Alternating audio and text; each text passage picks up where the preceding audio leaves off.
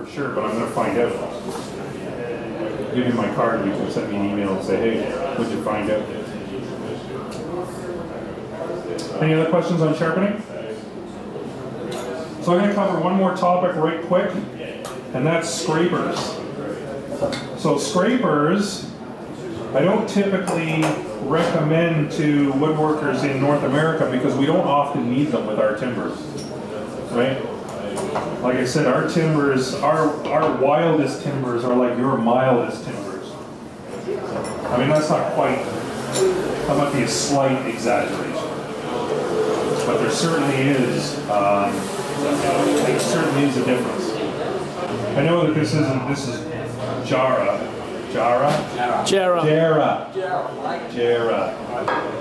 mate. There you go. But it's hard enough to scrape. If you get too soft a wood, it doesn't scrape very well. Okay? So, that's a weird noise. What is that? Drop bear. Drop bear.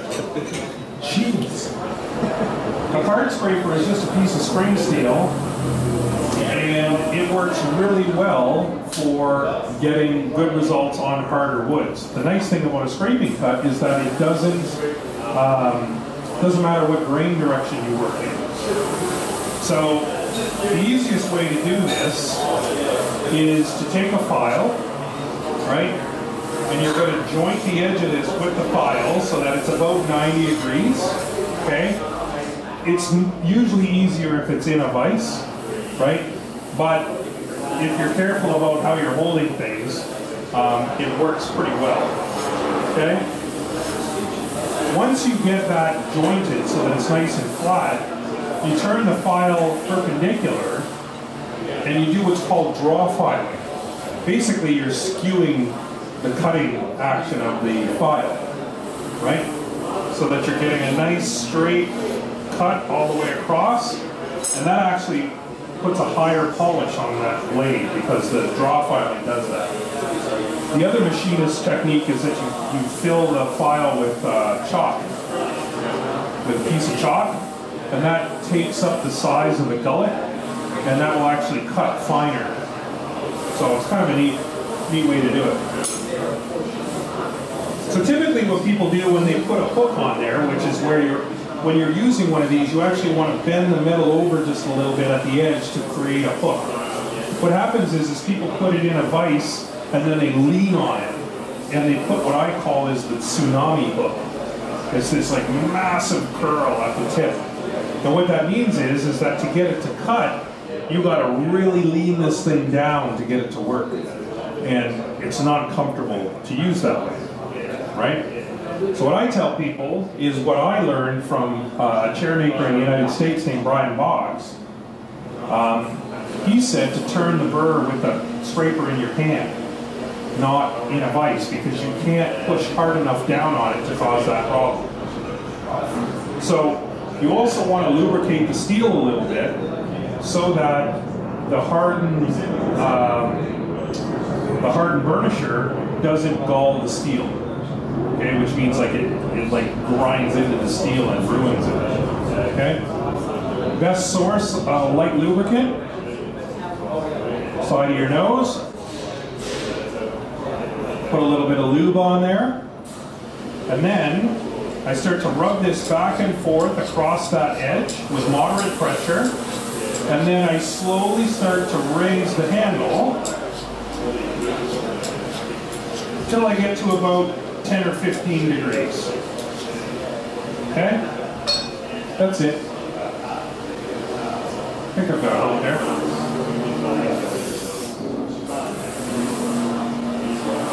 You're getting shaved. Okay, I've done other techniques where you draw the steel out and you mushroom the steel and then you turn the burr and all that other stuff. I just find that all that extra work hardens the steel too much, and then you get a fragile burr, which I don't think is ideal because then you have to refresh it all the time you're back to the file. Okay, this will work just fine for quite a while.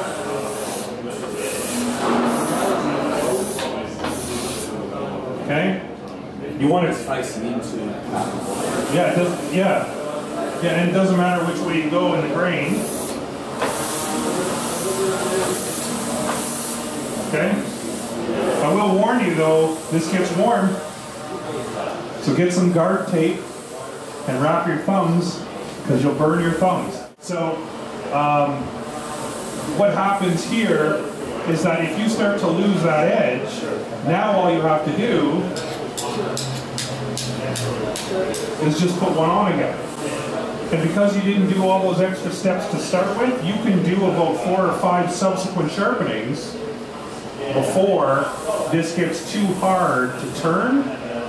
Once that happens, you go back to the file, you rip that steel off and you're done. And you just carry on again. Some people like to stone the edge of the scraper, right, on the stone. I find that, like I only learned that draw filing technique about 2 months ago. And I learned it from one of our guys in the shop who's like an incredible machinist.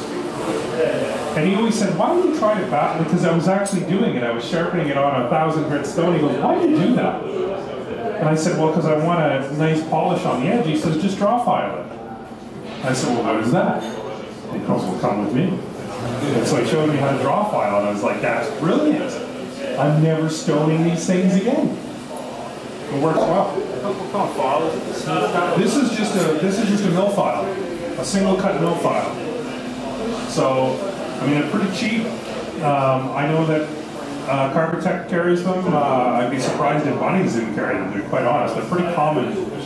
They're perfect for sharpening garden implements, right? Like spades. Not a lot of people know that you're supposed to sharpen your spade. My spades are sharp. Because when you're gardening and you're cutting in the grass, you want it to be sharp. So that's sharpening a flat scraper. What about the curved scraper? The curved scraper, instead of doing that multiple thing back and forth, what you have to do is you have to grab onto this and you have to pair. You have to pair material, right? So instead of just being able to go whip, whip, whip, whip, whip like this, you have to go and you have to pair the hook on. That's on the inside. On the inside. On the outside, you can just follow the curve and then slowly start to tip that up. And the same with filing. Sorry? The same with filing. Yeah, filing's a little bit more difficult. Filing, you need to get what's called a rat tail file, which looks a lot like this, but it's a single cut mill file. And you have to kind of, it's a little bit more difficult. Yeah, but it works the same way. Just, yeah, you have to twist it and kind of go this way and this way at the same time, right? And it works, yeah. And a burnisher, this one's nice because it's what's referred to as a teardrop, or a teardrop, pardon me. And what that does is that you always want to use the widest part of the burnisher that you can. So if I can put this on this big honking flat here, right, that's the ideal situation, right? Because if I use the narrow bit, you run into the possibility of galling the steel, right? But when we were just talking about those curves, you want that thin bit to pair. So the nice thing about this is that it's got all the different profiles on it so that you have one tool. Right? Some folks will use a old dead drill bit. Right? If you take a 1/4 inch drill bit and it's not sharp anymore, you just take a block of wood and you drill that drill bit into the block of wood and then leave it there until the flutes are buried. Right? Once the flutes are buried, then you usually end up with about that much sticking up at the top, and that's hardened steel. That's high-speed steel. The steel for a burnisher only needs to be harder than the card scraper, which isn't very hard to do because card scrapers are pretty soft as far as steels go. And you just need that so that it'll be, you know what I mean? The old boys used to just use a screwdriver, but they don't make screwdrivers anymore with hardened shafts. The tips are hardened, depending. But the old ones used to be hardened right up the shafts, so you could use those as a burnisher. Don't try it now though. What you'll do is end up with a screwdriver shaft that's got a bunch of bunch of lines and marks through it. So all your burnishes have that tiered up cross section? Yeah, well, we only make one burnisher really. We also make another burnisher that is like really, really short and very, very small, and that's designed to get into tiny little card scrapers, but unless you're using those card scrapers, you don't need it. This is a great all-around tool. And the nice thing too, like, another thing that's nice with a burnisher is that it's highly polished, because then you don't abrade any steel, right? So you don't want a rough finish on the burnisher. So these ones are highly polished, so that they're nice and smooth. Yeah. So that's the card scraper. You know what I mean? Takes nice, beautiful shavings off of fairly hard woods, and grain direction no longer is a problem. Neither is figure, right? Like when I was at Kuroy, a gentleman came up and said, "Oh yeah, here, try a bit of this, river red gum." And I'm like, I looked at it and I thought, man, that looks cantankerous. So I tried it with the hand plane. It just laughed.